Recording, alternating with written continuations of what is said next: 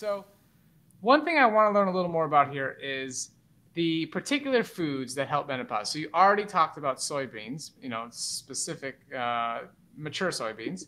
What other foods can not only help menopause, but just hormonal issues and diabetes as well? Okay. Let me describe how we do this. If somebody watching this has or knows somebody who's got hot flashes, let me lay it out exactly what we do. For the diet part of it, it's completely vegan, no animal products at all. And then we keep the oils scrupulously low, just as we would if we were trying to reverse type 2 diabetes. So very, very low, or address type 1 diabetes for that matter. The soybean part of it is we start with the mature whole soybeans, and you can go online. You'll see Laura brand, or there are other brands of non-GMO soybeans that you can get on Amazon. The package arrives. You stick them in your Instant Pot or your other pressure cooker and throw them in there, have about 2 inches of water on the top, cook them for 40 minutes, and they come out just like pine nuts. Put them on a salad, in a soup or something like that. Some people even kind of blend them with their oatmeal, and it just kind of gets in there. A half a cup a day is the amount that seems to work. Some people want a little bit more. Sometimes people divide it into a quarter cup in the morning, quarter cup at night. Experiment and see what happens. For extra credit, we have a lot of our participants travel. So what they'll do is one more step. When the soybeans come out of the oven, they put them on a baking sheet that's covered with some parchment, throw them in the oven, 350 degrees for an hour. They come out like dry roasted peanuts. And then they just put them in a bag and stick them in their luggage. And they've got their isoflavone rich soybeans with them. The reason that we've been emphasizing soybeans, you don't have to have soybeans, but they happen to be an extremely high source of the isoflavones that are effective against hot flashes.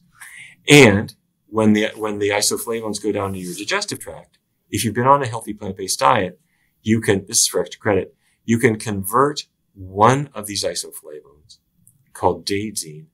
The bacteria in your healthy digestive tract convert it to another one called equol. Equol goes into the blood, and it is the most supercharged isoflavone of all. And I believe that's the reason that Betty's hot flashes were gone in 5 days. She's on a really clean diet, healthy gut bacteria, eats the soy, the isoflavones go to equol, boom, hot flash is gone. Just the other day, I got an email from somebody just yesterday. She said, well, mine were gone not quite that fast. It took me 12 days. That's like still, like, she said 0 hot flashes. Now, part of the reason this is important, in my view, is if you got diabetes, you go to the doctor, and the doctor's focus is on not just insulin, but all the latest other medications. You turn on the television, and it's one diabetes medicine after another, after another, after another. The pharmaceutical industry has got you hooked. And you can go to the pharmacy counter and you could say, I'd like to get a generic insulin pen, please. They'll say, what are you talking about? There's no generic insulin. You say, wait a minute. Insulin was isolated 100 years ago. You're telling me there's no generic insulin. The cost is something that favors industry. But it doesn't favor the patient. Right. The same is true with menopausal symptoms. Okay, here's a huge number of women. Predictably, everybody's going to go through menopause. There are no exceptions. You are going to be a candidate for Premarin or something else that you don't really need, but it'll make your hot flashes go away. And then the prescribing information that's on the little sheet that the patient reads says breast cancer, myocardial infarction, stroke, blood clots, dementia. You think, those are not side effects that I want. What are the side effects of a plant-based diet? Good weight control, better energy, lower cholesterol, all the things that really work. And the only issue really is making this understandable to the patient. That yes, I can do this. It really will work. It's not that much trouble. It'll work and you'll be so much happier. So there is an important role for the pharmaceutical industry. But I would like to limit them to their important role and leave them out of our lives beyond that, so that we can use a healthy diet, whether it's diabetes, menopausal symptoms, or any of the other conditions that we've been talking about. Yeah, and so another condition I want to talk about here is do you feel that nutrition should play a bigger role in the medical approach to breast cancer and other hormone-related cancers? Without a doubt. With prevention, of course. There was a huge study from the Adventist Health Study 2 last year looked at dairy. Dairy contains estrogens, it contains estradiol that's a match for human estradiol. And the more cow's milk women consume, the higher their breast cancer risk. We should be using diet as a preventive. And soy can play a role in that too if one wants. Women consuming the most soy have about 30% reduction in their risk of breast cancer, which is important to emphasize because a lot of people have kind of gotten that the other way around. And the truth is clearly that soy is protective. But we should go beyond that. If a woman has been diagnosed with breast cancer, the WIN study, Women's Intervention Nutrition Study, years ago showed that if she cuts the fat content of her diet, her survival is going to be better. The WELL study, Women's Healthy Eating and Living Study, showed that if she boosts her vegetables and fruits and if she laces up her sneakers, her survival is going to be better. So what do? The answer is I do all these things. I cut the fat, get rid of the animal products, bring in the vegetables and fruits and the healthy foods, and I exercise too.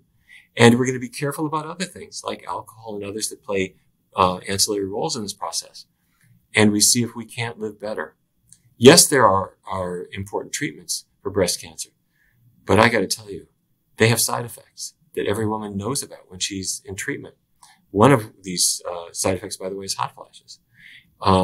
For 35-year-old woman diagnosed with breast cancer, goes on hormonal treatments, and suddenly she cannot sleep because every 2 hours she's woken up in a pool of sweat. And so we have not yet done a study in breast cancer patients with hot flashes, but that's coming up, obviously. Yeah, it's so fascinating how when you look at the research, all these different conditions, it comes down to the same conclusion. Eating a low-fat, plant-based, whole food diet in certain situations, adding in specific foods like you talked about today. And what I think is, you've alluded to this today, but it's not being taught in medical school. So maybe you can share a little bit of how your organization helps get this information into medical school. And I'd also love to have you talk about the Barnard Medical Clinic and how people can work with your team of physicians and get some really high quality medical support. Oh, well, thank you for asking about that. Yeah, you're right. When I was in medical school, nutrition was really pretty much ignored. And I'm sorry to say that in the intervening years, that has not changed very much. That's the bad news. The good news is doctors are getting enthusiastic about it, in part because, as you mentioned earlier, their patients tell them about it because they read your book and they say, I want to tell you how I got better. So doctors, they're getting intrigued. And our annual conference that we have every summer, we've got more than 1,000, 1,100, something like that, doctors who want this. We have online continuing medical education that's very, very popular. So the doctors are into it. And our clinic, the Barnard Medical Center here in DC, we have medical students from the George Washington University, which is where we all have faculty appointments, but from other universities, and some of which are overseas. They'll come, the students and residents come from all over the world to learn the approach that we're using. And it just invigorates them. For so many doctors who thought, well, I'm just going to be a pill-pushing sort of factory worker on my assembly line, they suddenly discover that they're very different. They're now a guide who can help patients to take back their own health. And that's just so enriching.